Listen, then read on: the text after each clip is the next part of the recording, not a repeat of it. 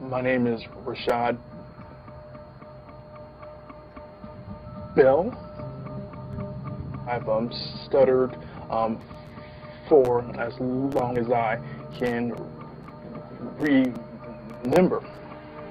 My freshman year of college, one of the first courses I took was a speech class, and I froze. The grade I received was an F. I went from a full-time college student on scholarship to stocking shelves on the graveyard shift at minimum wage. The industry I'm in is basically a sales industry, and stuttering has gotten in the way of closing a deal or even to schedule an appointment. I could have a more successful career if I spoke fluently. Tony, it would mean so much to me if you could help Rashad with his stutter. He's such an incredible man, and I know that there's so much more potential than he has. Every day is a struggle for him. His stutter holds him back a lot and makes him question himself. It's so hard because I can't do anything about it. Tony, if you could help, that would just mean so much to me and to our family.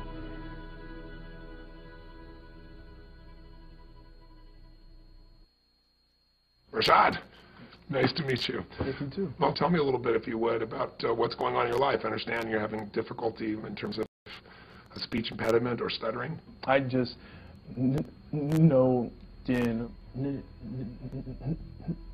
my life I rejected it. I was ashamed of it. I drew back and was extremely introverted, but accepted. You've gone through several stages that are perfect stages. You've gone through ashamed, you've gone through rejection, and you've gone through acceptance. You've accepted this experience. Now that you've accepted it, you're going to eliminate it. Yeah, sign me up for that right now. Okay, now I want you to notice what you just said. Do that exactly like you said. Yeah, sign me up for that right now. Say that again. Yes, sign me up for that right now. Now, you just spoke perfectly. Now, there were other parts of your speech that were perfect as well, but you just demonstrated what I'm going to show you. It's hard as human beings to figure out what makes people do what they do, but because I spent 30 years in 100 countries with more than 3.5 million people, at this point I could be an idiot, and I'd have to see there's patterns that make people crazy, that make people happy, that make them fulfilled, that make them stutter. Once you know what the pattern is, it's so easy to change. Almost every unconscious pattern happened a long time ago when we make a decision about something. We model something. We model a behavior or we reject a behavior. It goes deep in our unconscious and becomes a pattern to avoid pain or to gain pleasure. When did you start stuttering? Tell me the moment. What's your earliest memory? What's your earliest memory in life? Take a moment. Your earliest memory in life. Probably 2 years old. Got up on a Saturday watching cartoons and eating cereal. I believe it was Rocky and Bullwinkle. And Bullwinkle, does he have a stutter? Rocky? Wow. And that's your earliest memory. And when Bullwinkle got himself in trouble, how did he get out of trouble when somebody was going to like torture him or do something bad to him? He would scream out, "Rocky," right? And he always stuttered when he said it. So I want you to do this. All patterns like that happen because you've forgotten something that happened right before that moment. and now you're locked in by the pattern. There's a decision you made or something you experienced, or life was very different right before that moment. Go back to right before that moment, and I want you to recapture what you forgot.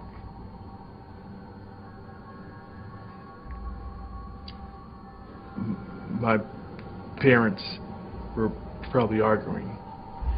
That happened quite often, like to the point where my dad got physical. And you didn't know what to do, did you? Needed clarity and assurance. Yeah. Did you get it? I guess I got that from Hey Rocky. Yes. Because the one thing Rocky always responded to was, Okay, help. but not just to cry for help. A stuttering cry for help. Even a child who can't consciously understand it, who feels helpless, will find a way to intervene and stop pain going between those he loves. And one of the ways to do that is create a new problem. So you found a way to protect your mother, stop your father from beating her, and it worked. That was perfect for a 2-year-old.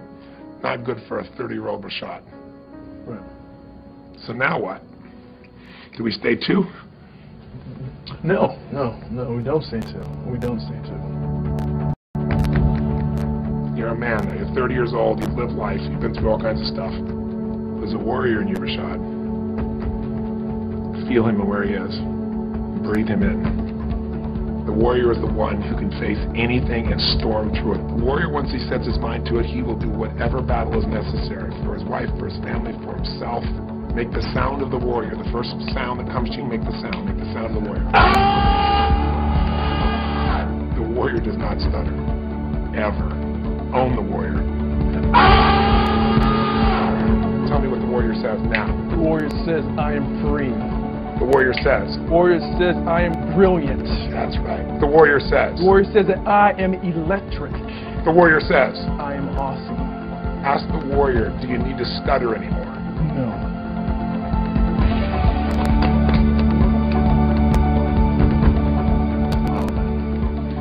That was awesome. You're awesome. Thank you. Wow. So, what's next, Coach?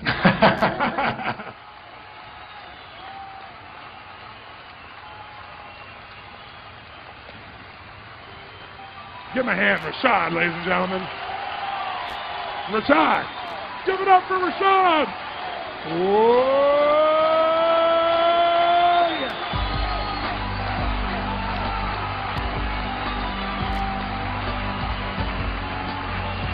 Whoa.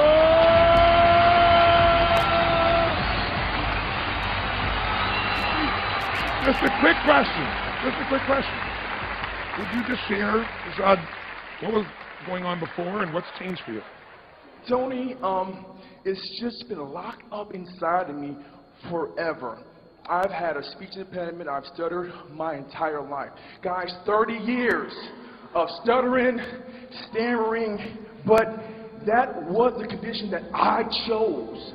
I chose to stay there. I chose to identify as a stutterer. Because why? I was afraid of greatness. I was afraid of my light shining, but no more. Because today, I am the voice. Today, I am the warrior. Today, lives will be changed. Today, I saw this moment as a child. I knew that I would be on stage talking to countless of thousands of people. Thank you for the pain. Thank you for the obstacles, because that brought me here today to talk to you, to give you my story, to give you me. Now you got me, now get you and do it.